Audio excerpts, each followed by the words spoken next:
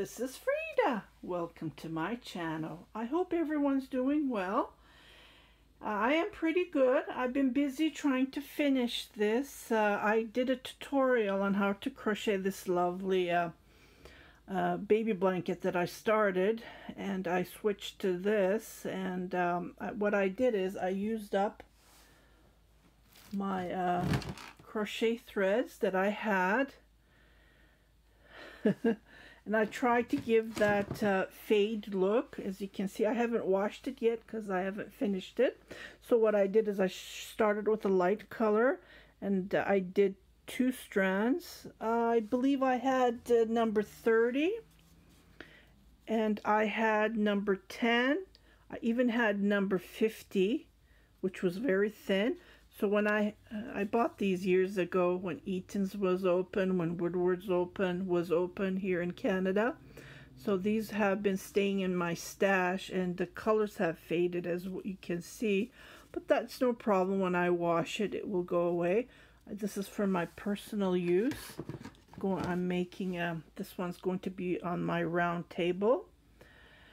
And I will take a picture and put it on my Instagram and also on my fan Facebook, and you can see the end look. So while I was finishing, I have the length that I want. It's going to be it is a square, and what I did is I'm at the end, and I'm just wanted to show you how to finish. So I will show you. It's pretty wide. It's pretty big, as you can see, and you can see the edge colors are darker, but nothing to worry about with my personal use.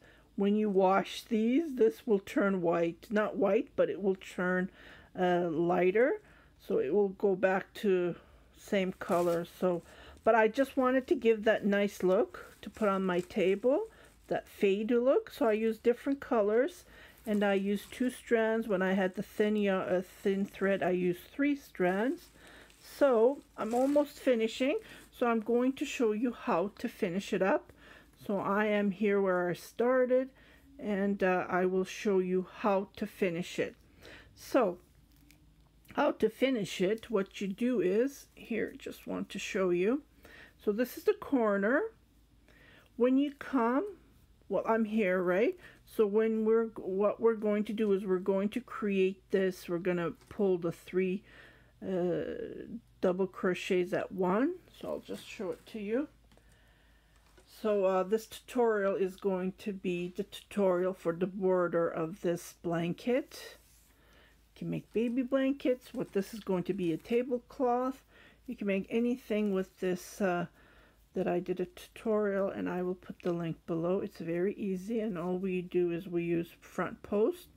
So I am coming here, I'm making my double crochet front post, but I'm not pulling these last 2 loops, so I'm continue. If you watched it. Okay, so I did my second, and I'm going to do my third. So I am decreasing, and I pull the 4 loops at once to give that nice look as the top of the leaf here. And what I'm going to do is, I'm not going to chain. What we did on the previous, we did chain. So this is when you do the border, when we're doing the top of the sleeve. So I continue crocheting, and I do 2 rows of the leaf here. So I'm going to do my third, and I do my front post just like this, but I do not do the chain. So what we're going to do is we're pulling these together. It's pretty heavy, just to point that out. I weighed it. It's about a pound of thread that I used. So I'm going to do picots. 1, 2, 3, 4. I'll chain 5. I'll chain 5, and I just go between here, and then I make a single crochet. And I continue doing that on each double crochet. I do front post, 2, 3, 4, 5, and I do a picot just between here, just like this. And I'm using 3 strands of the thread. So I continue crocheting front post, double crochets, 1, 2, 3, 4, 5 chain, and then I make picots on top of the double crochets right here.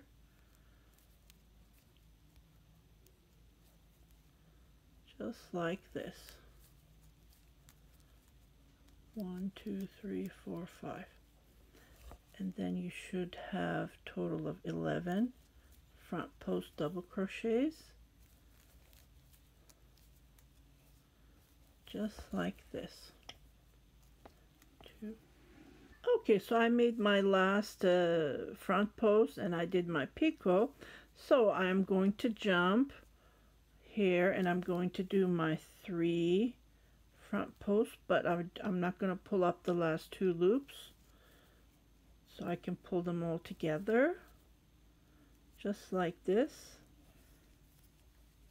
and then I'll just chain 1. Well, we're not supposed to chain, but just to secure it, and I jump to the other leaf.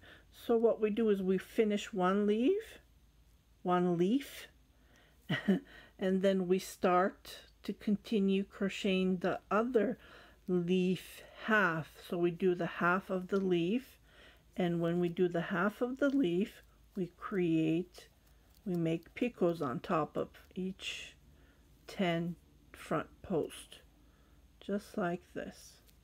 We don't make picots on top of the when we finish the leaf because there's no room. As you can see, this way we're pulling these 2 leaves together and then joining with the 3 leaves and then finishing it up.